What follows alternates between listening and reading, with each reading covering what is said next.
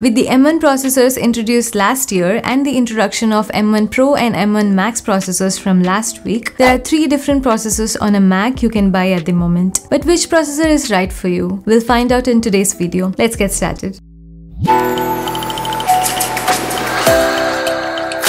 If you are considering buying a Mac, you have 3 different processor options: the M1, the M1 Pro and the M1 Max. You can get the M1 in the Mac Mini, MacBook Air, MacBook Pro 13-inch and the iMac. Meanwhile, you can get the M1 Pro and the M1 Max with a 14-inch or 16-inch MacBook Pro. But other than the form factor, which processor is right for you? Simply put, the M1 Pro is more powerful than the M1 and the M1 Max is more powerful than the M1 Pro. If you understand your needs and your workflow, and if you understand how powerful each processor is, it's easy to pick the right one. Let's have a quick comparison between the 3 processors. I've segmented the video into 4 parts: CPU performance, graphic performance, memory and price. First, the CPU performance. You can get the M1 with 8 CPU cores, the M1 Pro and M1 Max with up to 10 CPU cores. It's not just the number of cores. Of the 8 cores in M1, 4 are high performance cores while the other 4 are efficiency cores. Meanwhile, of the 10 cores in M1 Pro and M1 Max, 8 are high performance cores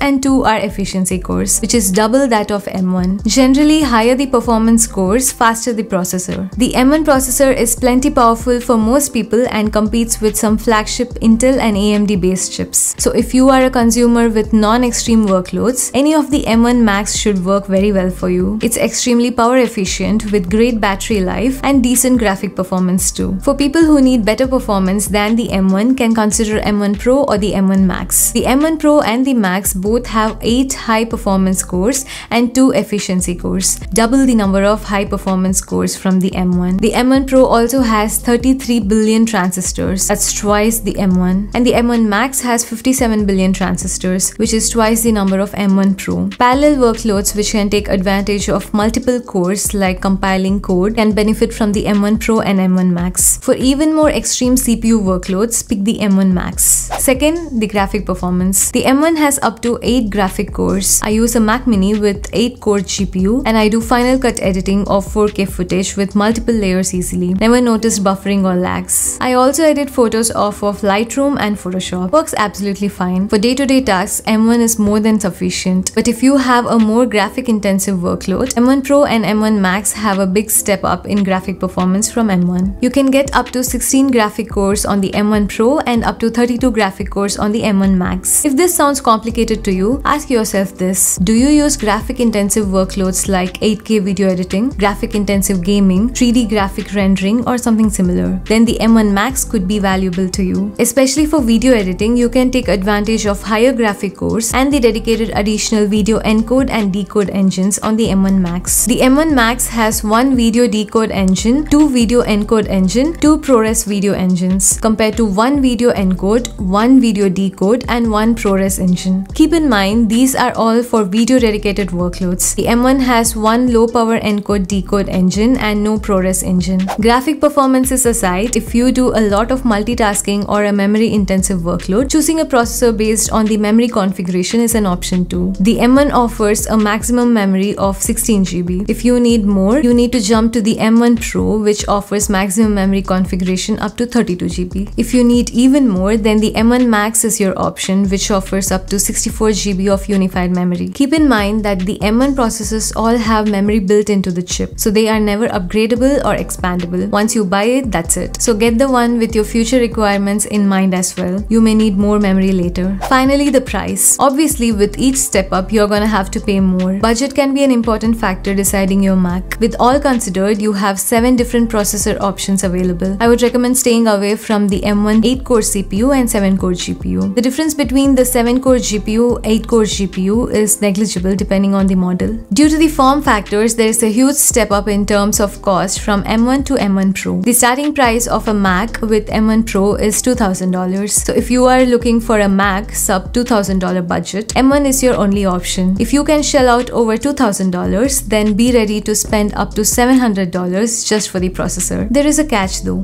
If you pick the M1 Max, it comes with a minimum 32 gigs of memory instead of 16, which will add add up more cost from just your processor. Your total can easily escalate. You can configure your 16-inch MacBook Pro up to $6,100. Okay, hope you found this video useful. A subscription to the channel would be amazing too. Happy shopping. See you in the next one. This is Anjana. Bye bye.